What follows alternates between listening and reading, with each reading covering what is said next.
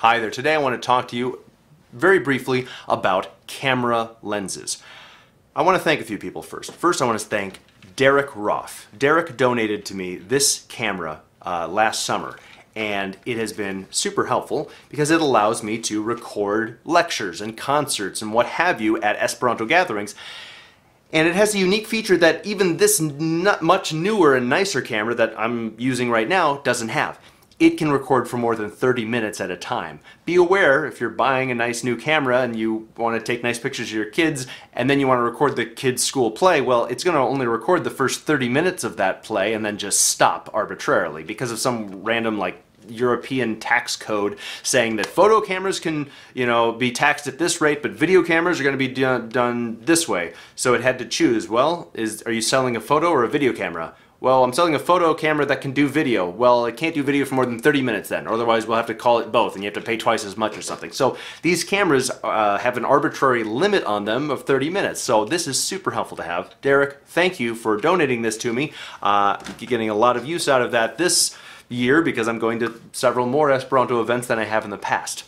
Now, I also want to thank Chuck Mays, who single-handedly donated the money for this lens. This is a Yongnuo, however you say it, 50mm f1.8 prime lens. It's great for taking headshots. I use it today for taking some headshot pictures, and this is also great for nice cinematic tight shots on an actor or an actress, when you really want to get that cool shot of them and it's all blurry behind them, but they're heroically there.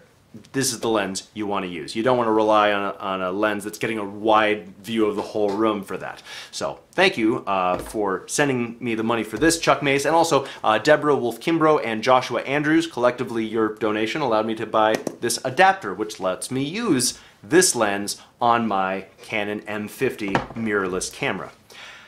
And it got me thinking when these arrived in the mail, a lot of people don't even know the terminology for camera lenses in Esperanto, so I might as well make a video first thanking these fine folks, and thank you to everyone else who's chipped in as well. I just wanted to highlight those people, particularly who also left nice notes to me when sending in money and PayPal and Venmo and all that. Thank you guys, very kind and encouraging, and money is very nice, but also, the people who comment and like and all that, morale is an important ingredient in things too. So thank you guys for showing some love and support here for what we're doing. I think it is very important what we're doing, and we're making good-looking content for people to get excited about in Esperanto. So let's talk real quick about lenses, because I want you to be able to discuss this. If this is a hobby or a passion of yours, camera stuff, if you're a pixel peeper, a photo bug, then I want you to be able to discuss it without having to, at an Esperanto convention or gathering, cheat and start using English words, because I don't even know the English word or the Esperanto word for this, so let me tell you about this new telephoto lens I got. No. Let's help you out here so you don't have to do that there. Here's some words for lenses. So, common misconception would be, in a dictionary you might see a lens, lenso. Cool, I know the word for lens, I'm good. Well, no you're not. Lenso is the word for a lens element, is how we would say it in English. It is the single piece of light-bending material, glass, or what have you. So a contact lens, that's a lenso. But a lens like this device, this object that has plastic and metal and a focusing ring and metal contacts and screws, this overall device, this isn't a lenso. This is an objektivo. Note, objektivo is a complete lens apparatus. Okay, the O is like a big circle there, just like most lenses are shaped with an O. And then also think about the sense of, oh, you're looking at this very objectively. You're looking at it through objective lenses, through objective glass here. That's the situation here. We are being objective about it because a camera doesn't lie. It just shows you what it saw. Whatever light got into it, that's what it puts out in the picture. So it's very objective. It's not biased or anything like that. So objektivo is the word for a lens device. And this sample sentence helps you see the difference. Mi gratis la lenson de la objektivo. So, let's say I'm not being careful and I nick and scratch and dent this, get some wear and tear on it. It's one thing to scratch the side and oh, it's got some marks on it, but you don't want to scratch the lenson de la objektivo. Okay, the lens element itself, the glass piece there, that's very delicate, so don't do that. All right?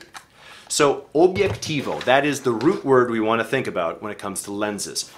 But you can put some little prefixes onto that to specify what kind of lens do you want me to hand you if you need help setting up a shot. Well, maybe I want a zomobjektivo, that is a lens that zooms.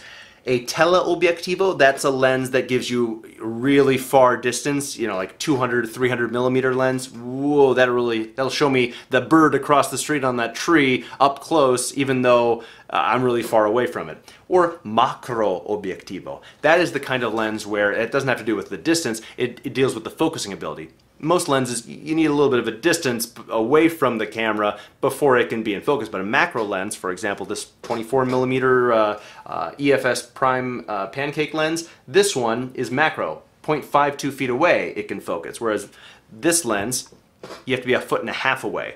So this one can be right here and make a bumblebee or a flower petal look really big and cool and get the fine details, whereas others you have to be so far back that you don't see those details. So that's a difference of a makroobjektivo. I want to note something for you though. Zomi means to zoom. Zumi means to hum or buzz.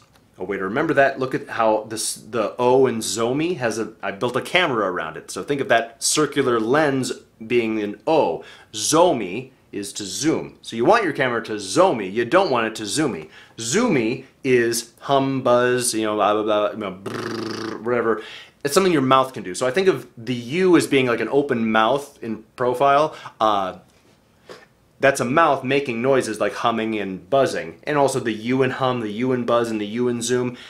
Hopefully all this helps you distinguish that even though in English we say zoom, in Esperanto we must say zom. Zomobjektivo.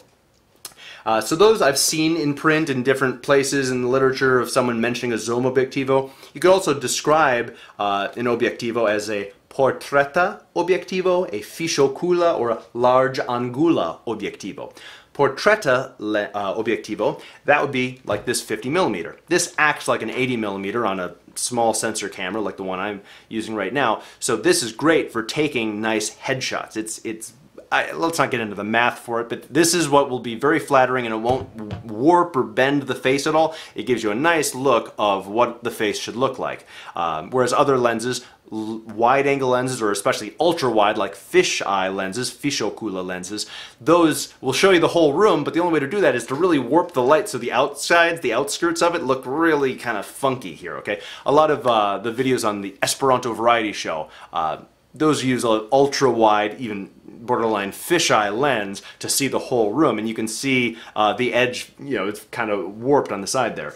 Nothing wrong with that, it's just, our interesting choice there, but for a nice flattering image up close on like an actor and like these short films that I'm making, I want it to be cool looking, so let's have it be with the 50 that we're getting. So now I have this 50 millimeter for one M50, and then the other M50 that I have will be shooting simultaneously on a matching 50 millimeter. So I'll be able to get awesome looking shots at the same time, which means less time that I have to use the actors. They don't have to get it right so many times. They can just get it and then good, we got it right once. I will use that take in the editing process. So having these two matching lenses is super helpful for that. So portreta is, you know, 50 to 80 millimeter, something like that is great for that. Fiŝokula is really small, like, you know, 8 millimeter lens. Larĝangula, you know, like a 22 millimeter or 15 millimeter, that's larĝangula. Ĝi havas fiksan fokusan longon de 50 milimetroj. It has a fixed focal length of 50 millimeters. That's describing the lens that I just got in the mail from Chuck. So how do we describe a prime lens compared to a zoom lens? That's just debatable and confusing in English. Why is it a prime lens? Is that your main lens, or is it prime because it's just not a zoom lens?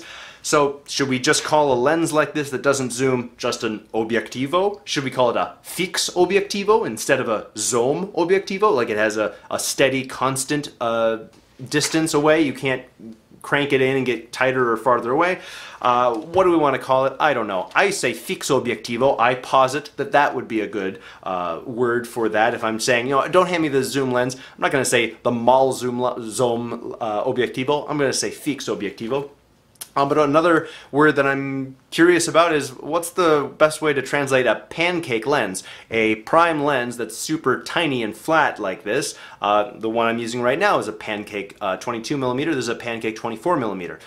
How do we say that? Do we actually use the word for a pancake in Esperanto? You tell me. Let the comments section of this video be the debating forum for keeping me up to date and keeping you all up to date on, alright, maybe I missed this lecture at some Esperanto convention, but yeah, what is the best terminology for some of these other specialty lenses out there?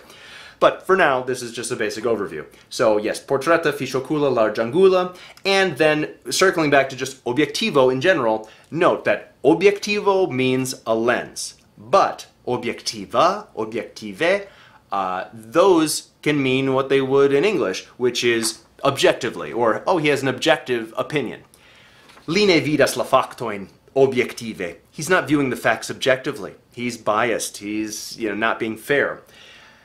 Donu vian objektivan opinion.